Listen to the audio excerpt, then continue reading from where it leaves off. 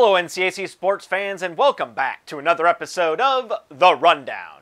On this week's show, we'll head down south and highlight the performances of several NCAC student athletes that excelled on their spring break training trips.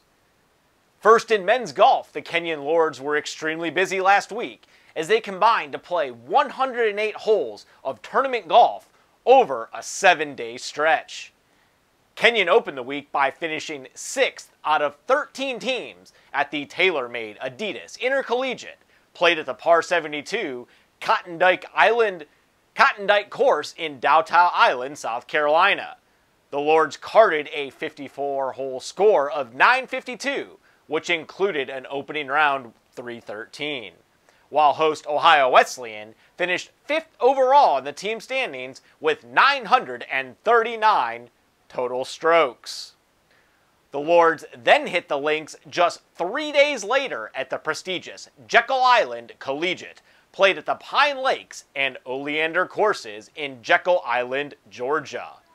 Playing against some of the nation's top-ranked squads, the Lords finished 26th overall at the event with a 54-hole score of 941.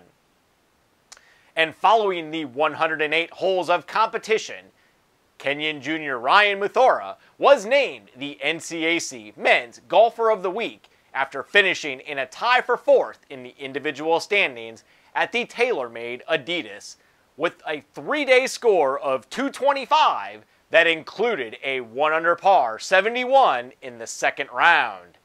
The native of Zion Crossroads, Virginia, then finished in the middle of the field at Jekyll Island in a tie for 76th with a 54-hole score of 230 that was highlighted by an opening round 2-under par 70. NCAC men's golf teams do return to the course this week with 4 total events on the schedule, led by Allegheny and Worcester, both competing on their spring break trips in Florida and North Carolina, respectively. 4 different NCAC women's golf teams were in action last week across the South, led by the DePaul Tigers, finishing in the top 10 at the Women's Jekyll Island Collegiate that was played at the Indian Mound Golf Club in Jekyll Island, Georgia. In a field that featured many of the nation's top teams, the Tigers finished 7th out of 23 with a 3-day tally of 964 that included a 317 in round 2. Individually, DePaul sophomore Larissa Loloff collected the NCAC Women's Golfer of the Week honor after she cracked the top 10 at Jekyll Island by finishing in a 4-way tie for 6th place out of 120 total players. Loloff, who resides in Cary, Illinois, finished off the 3-day event with a 54-hole score of 233 that did include a 2-over par 74 in the second round. And over the course of the tournament, Loloff recorded 30 pars, 3 birdies, and carded one of just 3 eagles in the tournament field.